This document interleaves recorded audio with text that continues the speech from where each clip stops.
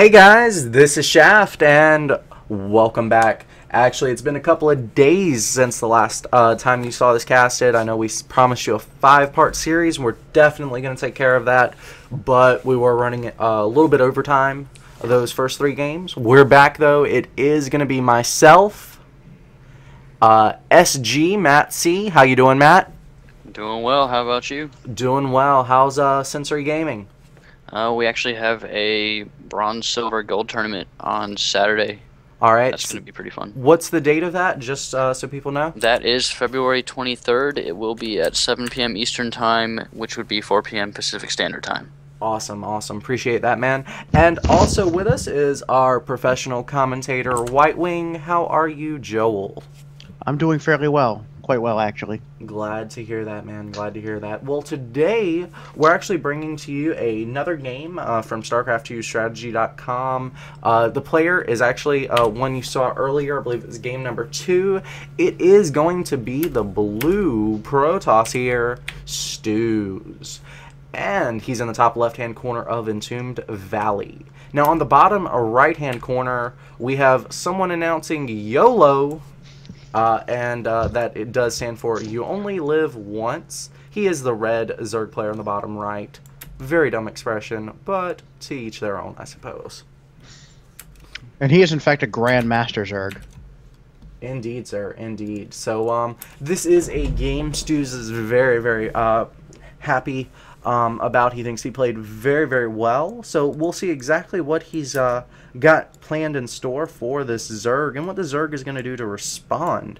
What are your thoughts here? We actually got a pull before hatch coming for the Zerg. I mean, that's standard on this matchup. You kind of need to do that if you don't want to, because if he sends a scouting probe out, because you can get your hatch reblocked if you try to hatch first. And if they open with a forge first build before Nexus, you can get cannon rushed, and there's almost no way to stop a proper cannon rush if you open hatch first. Absolutely. Stu's not even interested in blocking that hatchery, it seems. Alright, so he's going Nexus first here. Both players going with that economic build like you were discussing. He is coming over here to get in position for this Forge as well. But overall, what I was asking about are, it's Entombed Valley. Protoss gets a pretty easy third, so we're definitely going to see this go into a macro game in all likelihood.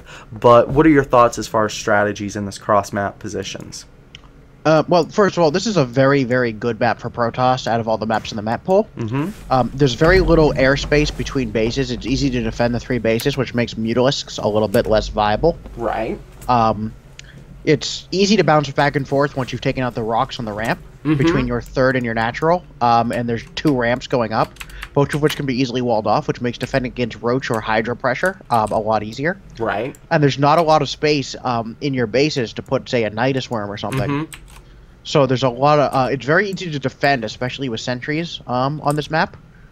Indeed. Oh, I hit back by accident there, guys. Sorry about that. Which basically means that Protoss just generally wants to take a third base, not because all-in attacks on 2 bases are weak, necessarily, but because generally 3-base plays are a bit stronger.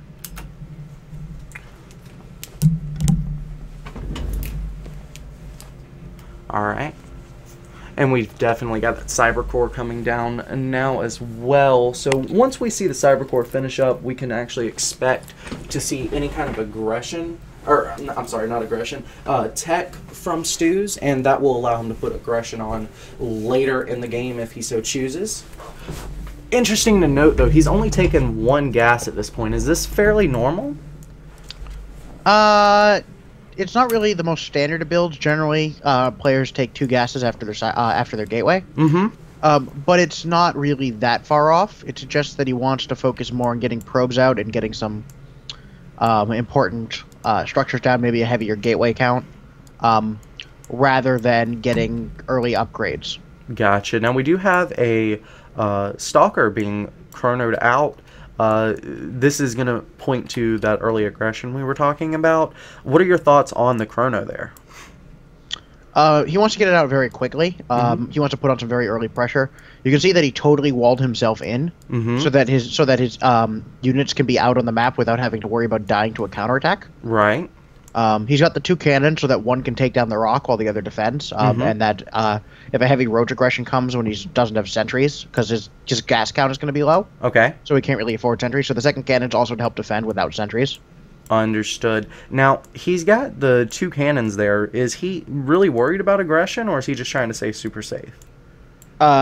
He's not necessarily worried about aggression, but with skipping the sentry, by not having the gas count for it, means that you have to have something, because if roaches do show up, you just instantly lose. Gotcha. Now we do have an overlord being sacrificed to the Protoss gods. YOLO, at least for that overlord. Yeah. I mean, he's just going ahead and just to put some pressure on this third. He wants to get out of there now, because if he gets surrounded with those lings, those units are just going to die. Right, and actually it looks like the lings may indeed at least get the zealot. It looks like the stalker is going to get away. Yeah. Okay, so we've got a robo about 3/4 of the way through. About 3/4 of the way through Warp Gate as well. Do you think we're going to see an Immortal Sentry? The fact that he's just now taking a second gas means that he definitely can't afford it. It looks to me like he wants to take a very fast third base, which is why he's been working on this rock so long. Why he's delayed the minerals, so that he can afford the third base and then get a gateway wall up at the ramp on the third. Okay. He just wants to take a super fast third, and then he's gonna start pumping out immortals and sentries and other units after that to defend that base. Gotcha. Now we do have a macro hatch, a roach warren, and an evolution chamber coming out for YOLO now. He is on 3 bases with a fairly good drone count, so it looks like we're going to be expecting nothing but an army here in the future for YOLO for quite some time. He's probably expecting Stuzh to do some kind of timing attack, but with this Ling aggression here, he is seeing that there's actually a third base coming, so he can kind of put that idea to rest, maybe eke out a couple extra drones. Oh, absolutely. Unless he's going to be going all in on right now, which is very difficult to do on this map. Right. He's just going to throw down that macro hatch. He's just going to pump a drone. He's going to take a 4th base. And there's the 4th going down, yep. And he's just going to macro and get himself set up for a late game. Absolutely. Now, we've got +1 Carapace coming, but he is temporarily supply blocked. He's got 6 Overlords on the way, though, so it's not going to be something he has to worry about for very long. No, he's set up nice and well. Stuzh is taking this third base within view of the Overlord that was over it. Tells him flat out there's just absolutely no aggression going to come. He's going to get up to his perfect drone count. He's going to tech rapidly. He's going to be in a fantastic position to hold off any pressure by the time pressure is actually capable of coming forth. Now, he's sitting at 71 drones right now. What would you say the perfect drone count is? Generally in the mid game, you want to go up a little bit higher than that if you can, and you're not worried about pressure, because then you'll bank up some minerals for a little while. It'll help your tech go a little bit faster, and then you'll convert the excess drones into spines and spore crawlers. Gotcha. Well, he's got 13 on the way, so I think he was listening to you there. Now, it's interesting to note there are actually 3 evolution chambers, all working on upgrades here. This is a little unusual. Yeah, I'm not really. It's very unusual. I'm not exactly sure what that signifies. Unless he's going to be doing some like roach ling and just really wants to have good upgrades. This is kind of cute because it can allow you to do heavy roach attacks, and then it allows your transition to say ultralisks or broodlords to be very powerful because they'll also have great upgrades. Right, and he's actually finishing up pathogen glands now and getting that hive. So I think he's trying to do that exactly the way you described. Yeah, the upgrades don't benefit the infested Terrans anymore. So unless he's going to consistently make roaches or hydralisks, and that this little roach force we see here isn't just for defense, getting the range upgrade doesn't make much sense. Understood. So he probably wants to have his options open for a longer game and make whatever unit he feels appropriate at whatever point in time. Gotcha. So right now we've actually got the Spire coming as well as 10 Spine Crawlers. So with all this being said, what's Broodlords? If you were in vertical positions and not cross positions, Broodlords would almost always be the correct choice. Okay. I think Broodlords are generally a better choice than Ultralisks on this map. But this map in particular has so much open space in the middle that it makes Broodlord pushing a little bit harder. Okay. So it might be Ultralisks, especially since he's also getting the melee upgrades. Fair enough. I mean, with this wall that he has here, it's probably going to be Broodlords. All right, so let's talk a little bit about Stuzh then. He's working on Colossi, Charge, Thermal Lance. He's getting his +2 armor, his +3 attack. Wow. So the Charge, that's more going to be for harassment with Warp Prisms, you think? Or is he going to be switching into something more Zealot heavy? I don't think so. I actually think he's probably going to be going into a big 3-base attack to try to kill before broodlord's ready. Okay. Charge, at this timing, is gotten more common recently. It tends to be very good for this type of attack, where the opponent is stocking up supply, is saving up instead of maxing out for a little bit. It gives the Zealot some nice beefy power, whereas they normally wouldn't have it. Okay. But it's not generally, doesn't really usually increase the strength of the harass too much. Okay, understood. So yeah, we actually haven't seen any kind of Warp Prism drops lately. However, there... Oh, okay. A little bit of a interest here. There's a Templar Archive on the way. Yep. The fact that he's taking this 4th base indicates that if he's going to do the 3-base attack, it's not, he doesn't want it to be all in. I've seen players like Creator do this a bunch. Okay. Well, they'll take the 4th base, but then they'll go to do the attack anyway if they smell a little bit of weakness. That said, his opponent at the time is basically maxed out and doesn't have any of the broodlords out, although he's got a bunch of corruptors. So unless he sacrifices some supply, he can't really make very many. Yeah, it almost seems like the corruptors are against... anytime you see a 3-base, fast 3-base Protoss, you kind of know Colossus are coming. So I'm wondering if the corruptors are strictly there for the Colossus right now, and he just plans to remax into broodlords. Well, there he goes killing off his roaches. So they were for broodlords, he just had too much supply. Okay. And Stuzh is going to hit right as these broodlords are morphing. Ooh, race against the clock here. He's going to go into the spine crawl wall. I don't know if he can break through the spine crawl wall before those broodlords are in position.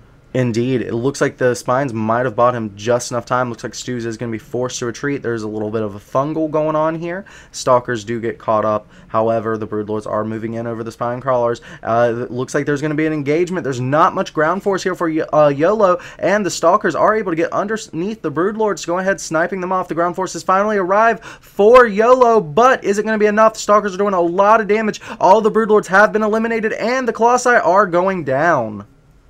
Ooh. Always feels painful when for a Zerg to watch that. Yeah, I mean, that was kind of... It wasn't your ideal composition, but it was getting pretty damn close. And to be that close and have it stripped away from you, Yolo has to be feeling a little rough. But he is 26 supply behind, and he's getting a good round on the Stalkers. If he can target off the Colossi so he can keep his other units alive long enough to kill the Stalkers, he will be in a fairly good position for a counterattack onto that 4th base. He finally got rid of that last Colossus. Yeah, so if he can get this next round of units in here on the ground forces of the Protoss, he may be able to hold off, but it's going to be a close situation here. Yeah, that Immortal with it's got 17. It's had 17 hit points left. It racks up to 16 kills right now. Absolutely, and we have a 20 kill Executor Archon, and he's having some fun with those drones as well. They are going to go ahead and target down the 3rd base now of Yolo, so Stuzh's doing a lot of damage here. However, Yolo being smart and keeping his units back. Well, the Broodlord's actually a little bit vulnerable there. They are targeting down some Stalkers. Looks like he's going to try to force the Protoss back. However, Stuzh very smartly trying to lure the Broodlords over open ground so the Stalkers can take advantage of their vulnerability. Oh, and it looks like they're going to catch the Broodlords. This is his perfect position. He goes ahead, gets the Broodlord. So even though there's a fungal on the Stalkers and the Zealots can't get in position, he is in a great situation against this small clump of roaches. Absolutely. I've got a quick emergency. I'll be right back, man. Oh, absolutely. No problem. Hopefully your house isn't catching on fire like last time. No, hopefully not. Yolo dropping the well played. So, yeah. Matt, what are your thoughts on the end of that game there? Well, I think really, in my opinion, what turned that fight around as I was watching it is when you saw, one, he brought the Warp Prism with him just in case those Colossus fell, most likely to bring out the units. Now, what really happened, though, in the fight, he did, tease a little bit with the infestors. They did catch some of them, but when the main Zerg army went to push back, you'll watch it. He goes and blinks. He does this nice blink right underneath the broodlords, pushing them back, and then he takes in micro straight onto the roaches. Even though he knows that his last Colossus is going to fall, he does tank down that main roach army, and that allows him to keep pushing. Gotcha. So right here, he engages the Spinecrawler wall. He's got everything. He's got the observer going over, and we have this army down here by the base, and he's going to bring these infestors up. Now he killed about 4 Spinecrawlers there. They're going to get the fungal off, but he's only going to lose like 1 stalker there. He does have that warp prism there, and right here he catches those infestors immediately, pushes them back, blinks right underneath those broodlords, right there. 1, 2, 3, 4, and that cleans up most of that Zerg army. The corruptors are going to come in, but it's a little too late right now because he's already wiped out the infestors and the broodlords. Right. I almost feel like if he had tried warping the broodlords over here at the 3rd, even though he would have lost the 4th, obviously, he would have been able to rally and then just rebuild it later on. And being a Zerg, rebuilding your drone count is nowhere near as hard as it is for the other races. Definitely. And honestly, that blink, I think that blink is the reason he was able to win this. And right here, when the Zerglings go to get this around, he keeps the Colossus in the same spot. But look at this, though. Instead of worrying about those 2 corruptors, he's going to focus on the roaches because he knows if the roaches concave on him, he's going to lose that army. Indeed. And actually, we do have a lot better upgrades for the Stalkers than the Roaches. So that's leaning itself to this victory here for Stuzh as well. I can definitely see why he was so happy to defeat this Grandmaster player who, made some good decisions, but ultimately, choosing to put the Broodlords at the 4th rather than the 3rd when he saw that timing, that right there would be the death of him. Yeah. And that really is that is the end game right there. When he warps in the final round of Stalkers, it doesn't look like there's much the Zerg player can do here. Yeah, if not for that warp in, though, these Broodlords wouldn't have died, yeah. Right there, he caught 2 of those before the morph was complete. Or right as it completed, yeah. Man, sorry about that. No problem, dude. Your house okay? Oh, it had nothing related to my house. It's nothing major. It turned out not to be an emergency after all. Yeah, in case anyone's wondering, the last time we casted, actually, there was a lightning storm or something. I don't know exactly. No. It's even sillier than that. Okay. The electrical company was outside doing some work that morning on the box outside. All right. The worker didn't close the box properly when he was done. So later, in the middle of a rainstorm, apparently a raccoon climbed inside the box and chewed on some of the cables. And that caused electric sparks in the middle of a cast, and we obviously had to reschedule. It basically sums up, what exactly happened there. But, hey guys, with that funny story and such an awesome game from Stuzh, we are going to move right on into game number 5. And in case you're wondering, this does include the top European player in the world, according to the WCS, Stefano! See you there.